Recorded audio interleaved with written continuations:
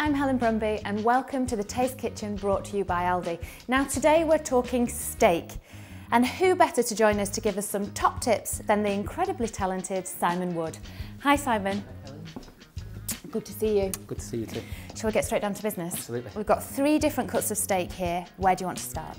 We've got the rump steak, Yeah. the fillet steak, and then the sirloin steak. Now, the fillet and the sirloin, they've both been aged over 28 and 30 days. Yeah.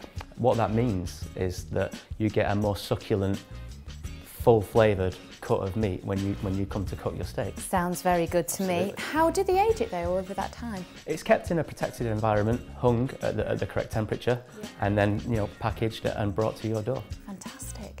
Now, I've spotted something on here that my little boy would love, and it is a red tractor on every single one of these steaks. What does that mean? That means that this meat is packed to British standards. You can track it from farm to fork. You know that when you see the red tractor that you're getting a good quality product. Now, you may be aware that Aldi are in partnership with Team GB, and we are helping support our athletes on their road to Rio. We've caught up with 2 of the guys, Jack and Dan, and here they are to tell you about their favourite steaks.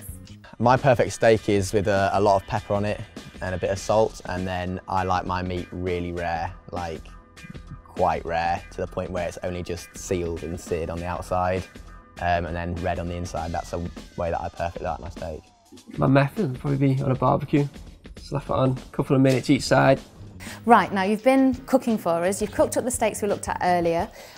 Tell me how you've cooked them. So we've got the 3 cuts. We've got the fillet, which is rare. You can feel that, it's nice and springy. The springier the meat, the rarer it's going to be. Oh, great. Then we've got the rump, which is medium rare. You can feel that's slightly a little bit more resistance. And then we've got the sirloin, which is firm to touch, and that's going to be well done. You know when you have those dinner parties and you're serving steak and you've got like about 5 or 6 people and they all want it served differently, how do you combat the stress in the kitchen with that? Yeah, I mean, you want to be enjoying yourself as well. So the simple things you can do, make sure your steaks are all the same thickness and at the same temperature when they go in, which should be room temperature before you cook it. Yeah. If you've got a guest that wants something that's well done, you pop that one in the pan first, then maybe wait 90 seconds before adding in the next steak, which can be medium rare or medium. Yeah. Then wait another 90 seconds and pop in your last one, which someone might want rare, and you can work from there. Okay, so do you put the oil in the pan first? Is the pan sizzling hot? How does it work? From start to finish, my tips for cooking steak are quite simple, and if you follow these, you'll not go very far wrong. So you want the steak at room temperature. Oil the steak into a screaming hot pan. Don't put the oil in the pan, put it onto the meat. Yep. Quick season just before it goes on. That way the salt's not sitting there extracting the juices while you're waiting to cook it. Into the pan, never use a fork. Don't turn your steak with a fork, because No, I've done that. you want that nice contact so that all the juice stays inside the steak.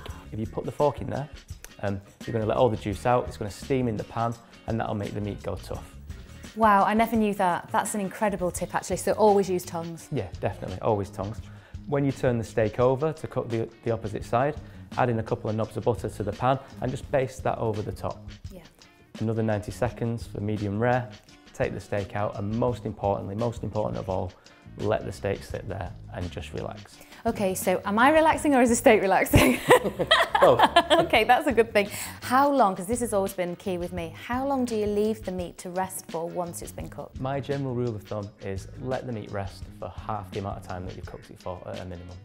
From here I can see it looks very tender. This is the fillet steak and it's rare, isn't it?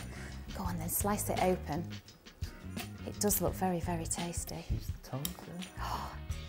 I mean, it's so moist that, isn't it? Yeah, we'll slice it on the angle so it looks nice. Yeah. Oh, that is so... If you like rare steak, you're going to love that. Yeah, absolutely.